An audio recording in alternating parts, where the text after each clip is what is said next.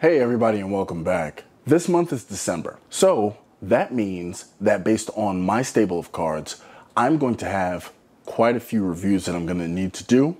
So I figure why not kick it off with a 12-month review of the Delta Platinum Sky Miles card. So without further ado, let's get into it. Welcome back to my dad's channel. If you're new here, make sure to click that like button and subscribe, and don't forget to share.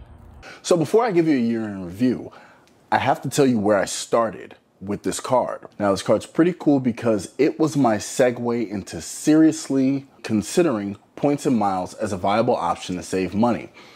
Because when I decided to get this card, it was coming up on my 40th birthday, and I'm thinking and I'm looking like I worked super hard, sitting with my wife, and we're just having a playful conversation. I'm like, yo, I'm gonna get this card because I want a nice card. We travel a lot. You know, who cares about the annual fee? I'll figure it out. The reserve was too much for me at the time without the understanding that I needed to apply all the tools that the reserves comes with. I chose to upgrade my Delta Amex Blue card, which was the only airline card I had, to a Platinum just to see what all the fuss was about. So long story short, I jump on YouTube to do a little research, you know, YouTube University, and I run across some credit card YouTubers, and only to find out that there are countless videos about this card. People canceling it, people using it, people explaining it, and it started to make me think, and then it started to inspire me. So with all of that considered, I dove head first into the credit card game. And once in the credit card game, I realized some of the mistakes I had already started making by not doing prior research. As a matter of fact, that upgrade from the Blue to the Platinum literally had me leaving money on the table. And we all know how I feel about leaving money on the table. Give me that. The reason I left money on the table is that I didn't upgrade without a new sign-on bonus. So I missed out on a bunch of Delta points because at that time I was not up on UR points or MR points. I didn't know what I didn't know. So the learning curve was pretty broad, and then I realized that was the first mistake I made. Then I had to realize what it was that I needed to do with the benefits of this card and how to use it, and I was spending money on the card as if I was working towards a sub, but I didn't have one. So I'm not gonna bore you with the benefits of the card because the card has been reviewed from A to Z, left, right, and center. I've actually even done my own videos about using the Companion Pass, one of the most powerful benefits of the card.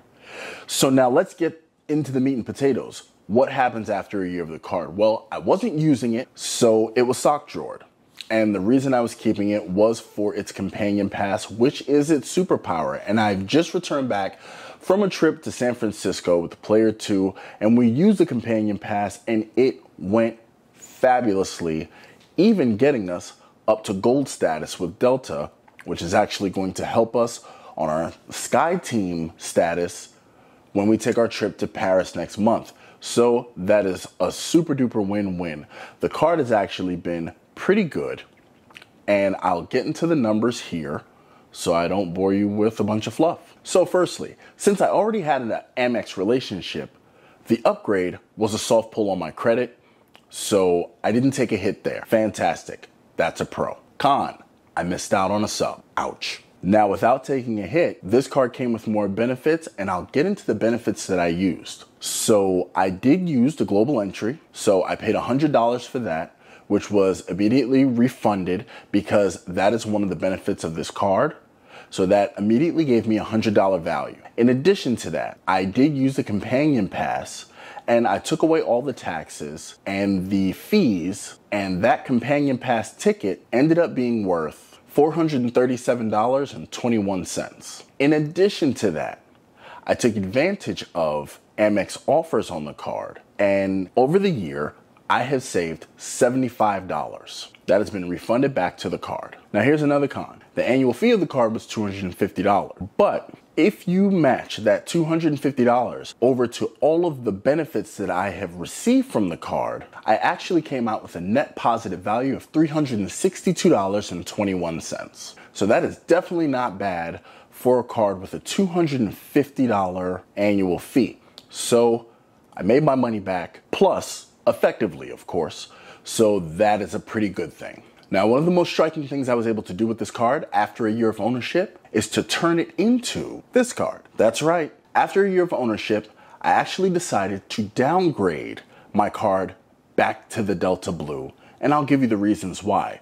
Now, I'm sure you didn't see that one coming, but we got to get into it. Now I'm back to the Delta Blue where I started, and this is definitely different from the original Delta Blue that I had. They redesigned the card, and it actually is reminiscent of the Platinum and the Reserve and the Gold. The only difference is this one is plastic as opposed to the metal overlay of the other ones. So now my reasons for downgrading. Firstly, it's a sock drawer card. I never use it, like literally ever.